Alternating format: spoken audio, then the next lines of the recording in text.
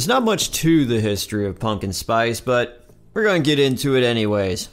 So starting off with the name pumpkin spice, it's short for pumpkin pie spice, but over the years it's been shortened to just pumpkin spice. So pumpkin spice is a spice that's added to pumpkin, any kind of recipe that requires some pumpkin. So pumpkin spice itself doesn't have any pumpkin in it.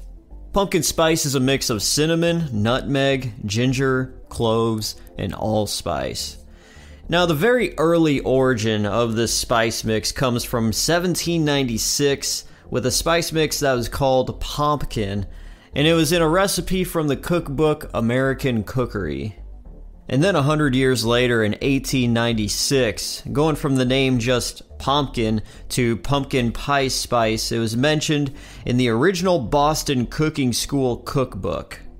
And then in 1936, as opposed to it just being used for pumpkin pie, is being used for a lot more than just pumpkin pie, as the Washington Post printed a recipe for pumpkin spice cakes.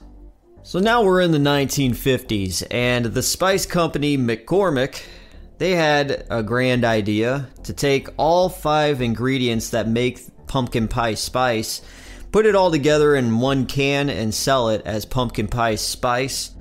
And then in the 1960s, McCormick shortened the spice blend from pumpkin pie spice to just pumpkin spice.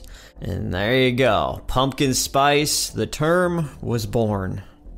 So from the 1960s to the 1990s, as pumpkin spice was widely available and convenient and easily to buy from McCormick, it was used in all kinds of food recipes besides just pumpkin pie. And by the late 1990s, small cafes and coffee shops all over the United States started catching on with this idea of selling pumpkin spice coffee. And it was just a little thing, you know, it was like one of those things where, oh, you just gotta try this flavor. Oh, go to this cafe. They have it. You gotta try it. It's a must-drink flavor. And so as we closed one millennium with pumpkin spice flavored coffee, we go into the new millennium and enter Starbucks. Starbucks changed the way people think about pumpkin spice as they debuted their pumpkin spice latte, or some people like to call it PSL for short, or just to sound cool.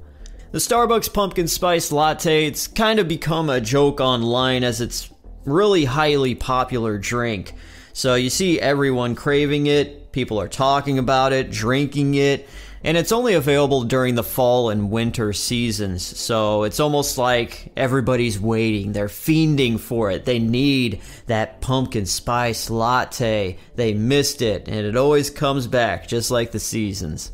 So the tired, dead jokes that you see online, it's always like anybody that is a basic person enjoys a pumpkin spice latte. I myself, I do take part in making fun of the pumpkin spice latte. That's just my nature.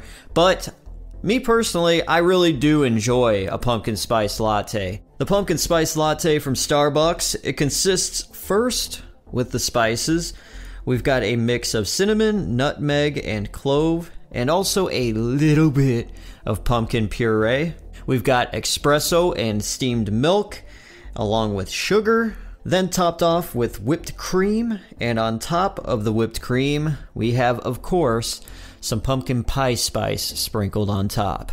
So as I go over these ingredients of the pumpkin spice latte, or the PSL, there's one ingredient that wasn't included in the first incarnation of the pumpkin spice latte, and it was actually the pumpkin puree. What? No pumpkin in a pumpkin spice latte? That's crazy talk. So let's go back now and see where the pumpkin spice latte for Starbucks all started. So in January 2003, Starbucks started developing the pumpkin spice latte along with 10 other flavors, and this was brought on after a line of seasonal drinks were a success in the holiday season of 2002. These drinks, if you're just curious, were the eggnog latte and the peppermint mocha. These 10 new seasonal flavors were tested by consumers, and the pumpkin spice latte fell kind of in the middle. It wasn't really that popular with most, as most people chose caramel and chocolate flavors over the pumpkin, but despite all that, Starbucks still wanted to include this pumpkin pie spice flavor. They just knew it was special and they didn't see it anywhere else besides the little coffee shops here and there. So the developers then tried different things to figure out the right ratio of pumpkin to spice, and they wound up not including any pumpkin in the recipe at all. So in the fall of 2003, Starbucks test marketed the pumpkin spice latte in Vancouver and Washington, D.C., and it became such a huge hit to the point that it was hard keeping the stores stocked with the ingredients to make it.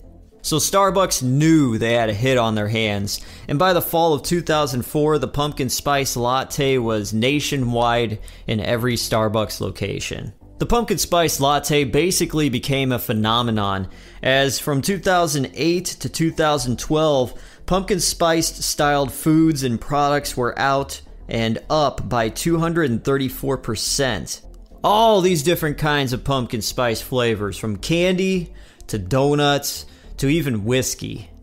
So with all great stories, legendary stories, stories of legends, there's always got to be a little dip in everything. So that dip for the PSL came in 2014 as controversy hit the drink. Articles going out like, "You'll never guess what's in your pumpkin spice latte."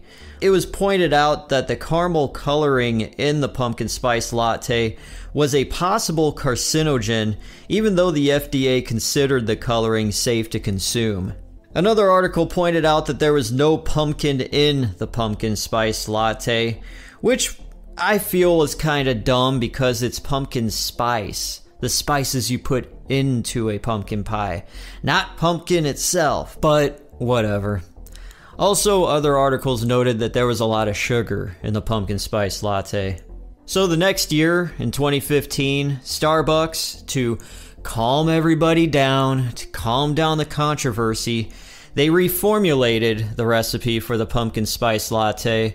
They took out the artificial flavors, and they also put in some real, actual pumpkin puree to calm everybody down, so whenever they look at the ingredients of the pumpkin spice latte, they actually see that there is pumpkin in it, and all was well in the land of pumpkin spice lattes.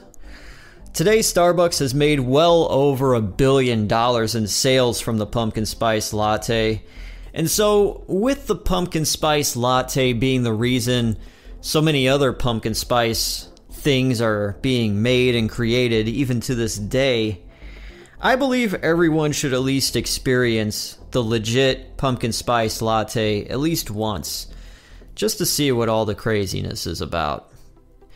And so with that, that is your history of pumpkin spice.